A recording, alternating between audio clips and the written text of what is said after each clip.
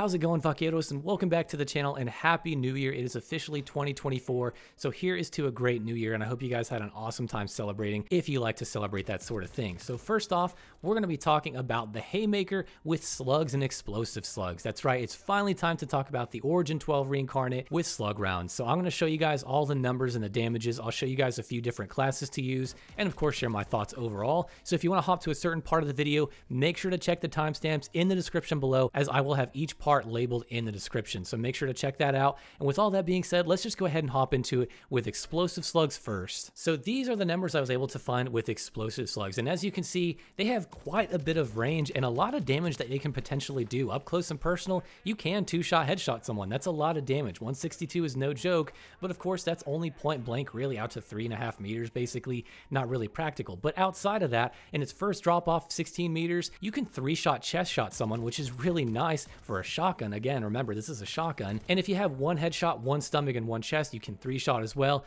but generally it might take 3 to 4 shots in this range. Out past that, generally it's going to be about a 4-shot kill, and then past 58 meters, I really wouldn't be using this thing. There's a lot of reasons why, but generally this is going to take about 3 to 4 shots in these ranges up close if you're using it well and hitting your shots, and it has a ton of damage potential. And just to remind you guys, if it is a 3-shot kill, the time to kill for this thing is about 480 milliseconds, which is way fast. That is incredibly fast, and the range that this thing has, you can see why slugs and explosive slugs can be absolutely devastating in the right hands. Now when we switch over to regular 12 gauge slugs, this is the damage profile for them. As you can see, they don't really have as much range as explosive slugs, and in general their body shots tend to be a little bit less when it comes to damage. But one thing that's nice about these is that the chest and stomach multipliers are the same, so these, even though they're a tiny bit weaker when it comes to body shots, are a lot more consistent. One thing to note is that in its first drop off out to 12 meters, you can't actually 3-shot chest someone like you could with explosive slugs out to 16 meters. That's kind of a bummer, but as long as you hit one headshot,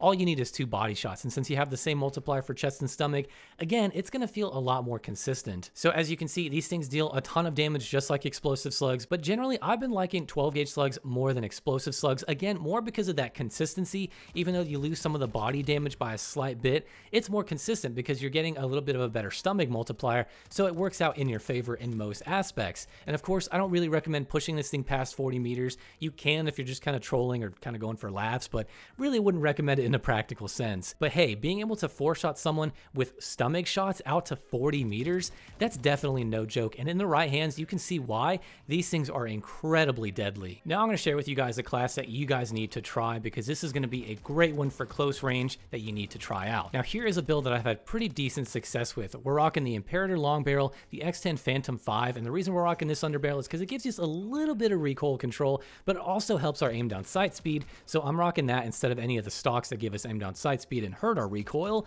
Then we have the 12-round mag. You can always swap that out if you don't want it, or you can use the 20-round. Then we have the Canted Vibro.7. This is sort of a secret attachment I don't think a lot of people are going to catch on to, and the reason why it's so good is because generally slugs tend to have a bit of inconsistencies when it comes to where they go. If you're aiming at a wall, you shoot, you notice sometimes it's a little off. Now most guns have this sort of bloom effect, but for slugs it's very pronounced. But with the Canted Vibro.7 in particular, this thing tends to eliminate so much of the spread, it's kind of ridiculous. If you take a look at this screenshot, you'll see on the very far right, that's with the Canted Vibro.7, and these are at 15 meters. These are shots that were placed at 15 meters. On the far left, that is no Bryson choke. The middle, that's with the Bryson choke. And then here on the right, that's just the Canted laser. As you can see, this thing can make a difference in where your shots go, so I definitely encourage you guys to try it out. Even though it's a little weird aiming with the Canted laser, I totally get it. It's totally worth it to get used to it, and it keeps your sight picture and recoil a lot easier to maintain. Normally with the Haymaker, the recoil can be a bit of an issue, especially if you're kitting it out for speed, which this thing does not have speed. It just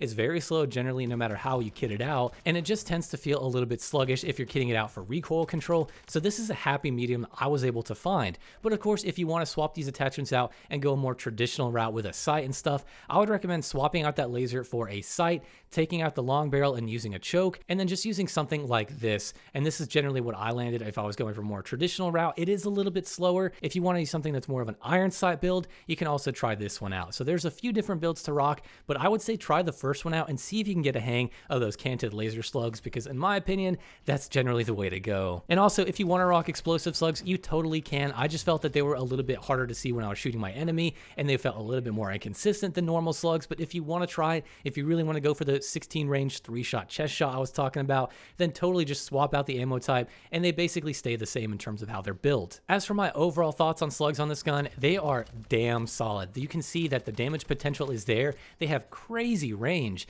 but they are being let down by a few different reasons. First of all, the Haymaker, it's a challenging gun when you're kitting it out for slugs, because no matter how you kit it out, the gun itself is always getting in your way. If you want better recoil, it's going to be slow as hell, so you can't really use it very well up close and personal with people jumping and sliding around.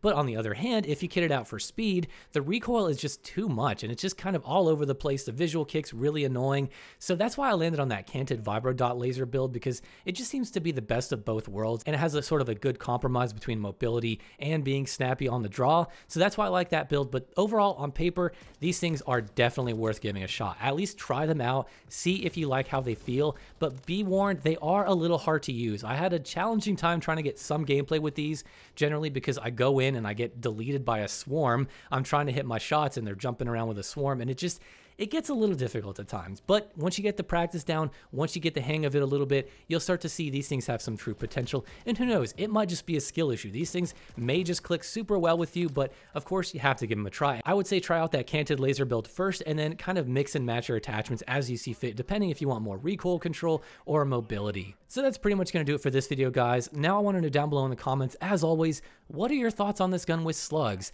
Are you actually really impressed with how they feel? Do you think they're really awkward and take some practicing, or do you think that they're kind of just blatantly overpowered? And with all that being said, guys, I will see you in the next video.